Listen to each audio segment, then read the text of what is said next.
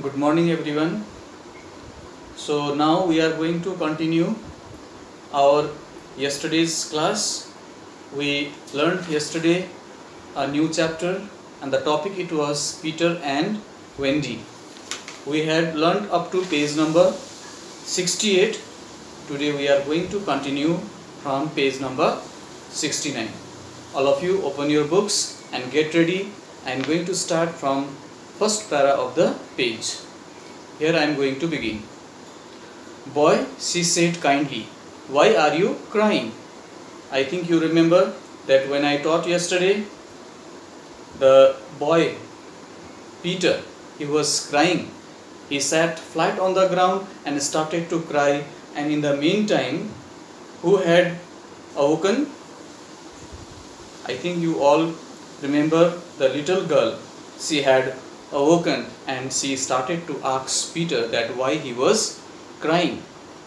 Peter, having learnt the grand manner at fairy ceremonies, rose and bowed to her beautifully. In this way, after knowing it that the girl had been awoken, Peter now he came to know that he having learned the grand manner of fairy ceremonies. Ceremonies here refer to formal gatherings to celebrate an important event. So this is what now Peter happens to come to realize it, and he just rose up and bowed down in front of her in a beautiful manner. She was much pleased and bowed beautifully to him from the bed, and at the same time the little girl also, she was very happy, and she also in response bowed down when Peter had bowed first. She also happens to bow down in front of the boy Peter. What's your name? He asked. Wendy, Moira, Angela, darling, she replied. What is your name?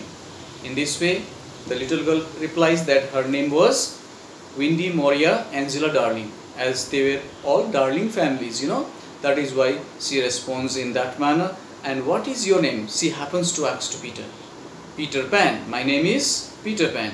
It did seem a comparatively short name. Is that all? It happened to the little girl Wendy here happens to come to know that the name Peter Pan was quite a short name. That is why she says it did seem a comparatively short name. That is what she thinks regarding the name of the boy. Is that all? That is why she is asking, that much your name is so short. That is what she meant to say here. Yes, he said rather sharply. He felt for the first time that it was a short name. I am so sorry, said Wendy, Moira, Angela. This was the first time for Peter that he realized that his name was really very short. And this was also well understood by the little girl Wendy. That is why she also apologizes. I am sorry, she says. She has felt here and realized that by asking such question, she might have made the boy upset. It doesn't matter, Peter replied. She asked where he lived. Now the little girl Wendy wants to know that where did Peter lived.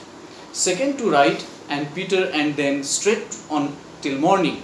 What a funny address. This is the way in which Peter responds to the question that where he lived. The response was really funny. Second to the right, said Peter, and then straight on till morning. Very confusing and a very unclear type of address that the little boy Peter was giving here to Wendy. That makes Wendy quite in confusion, brings her in confusion, and what a funny address, that is what she says. Peter had a sinking feeling. For the first time, he felt that perhaps it was a funny address. No, it isn't, he said. That is what Peter also here now almost feeling as if he was sinking down. For the first time he felt that perhaps it was a funny address, because he also had thought that it might be a very funny address for Wendy. No, it isn't, he said. Then Wendy saw the shadow on the floor. In the meantime, then what it happens the next? In the meantime, Wendy, the little girl, happens to notice the shadow on the floor, looking so draggled, and the shadow looked really very draggled. Meaning of draggled here, dirty, wet, something that has been trailing through mud. Very dirty in look, in appearance. That is what draggled here means. That means the shadow which she found here was looking very untidy, and she felt sorry for Peter. How awful, she said, but she could not help smiling when she saw that he had been trying to stick it on with soap. And this was really very strange for little girl Wendy, to how she felt sorry for Peter first of all, and then she was also feeling very awful, very strange she was feeling, and she said, but she could not help smiling, but at the same time she was smiling too. She could not control her smiles, which it was at the moment, it was itself the smile, it was being appeared into her lips. And when she saw why it made her to smile and to behave in such a manner, because Peter was at the moment very desperately trying to stick the shadow with himself with the help of the soap. This made the little girl Wendy really to make smiles, and she could not stop her smiles on her lips. This is what the situation it was faced, children. I hope you might be all following the lesson and able to understand, right? So okay, let us continue further. Fortunately, she knew at once what to do.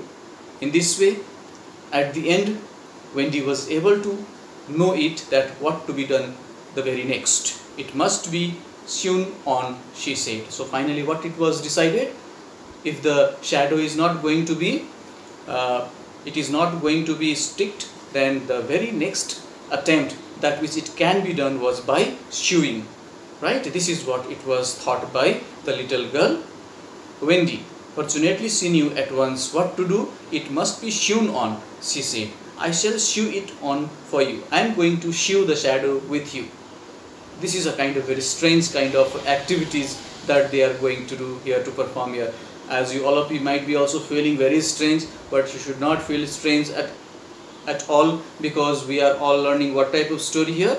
We all are learning fairy tale stories. Whatever the things here, it is been told that it is all possible in such type of fairy tale stories. So you should not feel very strange or something going very awkward or strange, which never it happen in our day-to-day, our daily life, you know. So these are all fairy tale stories. These are all the qualities of this type of stories. So this is how now here the little girl Wendy is now confirmed. She is quite sure that she is going to sew the shadow of whom? Peter, with his body. I shall sew it on for you, she said, and sewed the shadow onto Peter's foot.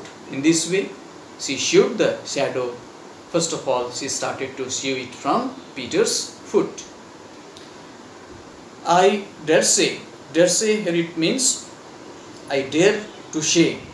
That is what the meaning.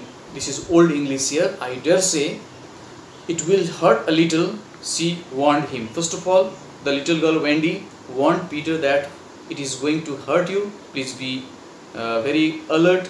It might hurt you a little because I am going to sew it now. Oh, I shan't cry, said Peter, who was already of opinion that he had never cried in his life. But here Peter was quite very sure and confident, and he says that I am never going to cry, and was already of opinion that he had never cried in his life. And also he convinced to little girl Wendy that he had never cried in such situation in his entire life, and he clenched. In this way, he just remained clenched. Clenched here means pressed together tightly. He happens to tighten his teeth very firmly. That is what meaning of. Sometimes we tighten our fist very tightly. Sometimes we tighten our teeth very tightly. Such kind of activity is called as clenching. Here, Peter happens to clench his teeth. And did not cry at all, and soon his shadow was behaving properly. In this way, in a very short period of time, it was quite observed that his shadow was now it had started to behave almost in a normal manner, in a proper manner. Peter was now jumping about in the wildest glee. In this way, finally, when it was successful to attach the shadow with his body, Peter was very happy. He was now found so happy, he was so excited that he started to jump in a wild manner, in happiness. In glee means in happiness, in delight. Alas, he had already forgotten that Wendy was the one who attached his shadow. But in this excitement, in this fun-making excitement and happiness, what he forgot? He forgot that who had managed to attach his shadow in his body? It was no other than the Wendy little girl. Wendy, she was the person who had attached the shadow. He had forgotten about it. Peter had forgotten about it. He thought he had attached the shadow himself. Instead, he thought he had attached the shadow by himself. How clever I am, he crowned. He just tried to praise himself. To crown means he just crowd means he praised himself that I have done such a good work. I have done such a brave work. This is what he has now been started to praising himself. Oh, the cleverness of me. This is how it just praises by passing certain words for himself, by saying certain words for himself. Wendy was shocked by such a manner which was displayed by Peter. Wendy was still just near to him, very close to him. She felt really very much shocked. You conceited. Conceited here means, here the meaning of conceited is extremely proud of oneself. That is what, who remarked? Wendy, the little girl Wendy remarked, how just you are conceited, how you extremely feel proud of yourself, my boy. She exclaimed with sarcasm. Sarcasm here it means a kind of opposite of what one actually mean. That is what it means, meaning of sarcasm here. Of course, I did nothing. You did a little, Peter said carelessly and continued to dance. In this way, later on, what Peter said, of course, I did nothing. You did a little, Peter said, and carelessly and continued to dance. In this way, he said that you have done little. I have not done anything. I have not done anything, any activities at all, because of your contribution, because of your attempt, because of your whatever the help you did to me. This is what it was possible to get success, to attach my shadow with my body. This is what he says in a careless manner, and still continues to dance and have a lot of fun. A little, she exclaimed, and she sprang into bed and covered her face. You just think only a little? I have done only a little bit of the thing, then you got your shadow got attached with you? She was not able to believe it. The little girl Wendy was not able to believe it, that she had done only a small bit of work here, a little bit of work here. That was what it made her to exclaim, and instantly she happens to jump towards to her bed and covered her face with the blankets to go for the remaining part of her sleep, because she had awoken in the middle of the night because of the sobbing sounds which was created by the little boy Peter. I think you all remember. So this is what we come to learn here, children, in this chapter which has been adapted from Peter Pan, or the boy who wouldn't grow up. This is the book where this small part of the chapter has been adapted from. I hope you might have all understood the chapter well and followed it properly. If so, that's very nice. In our next class, we will be performing the various activities like question answers, reference to context, grammatical exercises, everything, which will be added with some homeworks too as well. So till then, let us stop for today. So I'm going to stop here right now. So you all keep yourself safe, keep learning and stay safe. Thank you.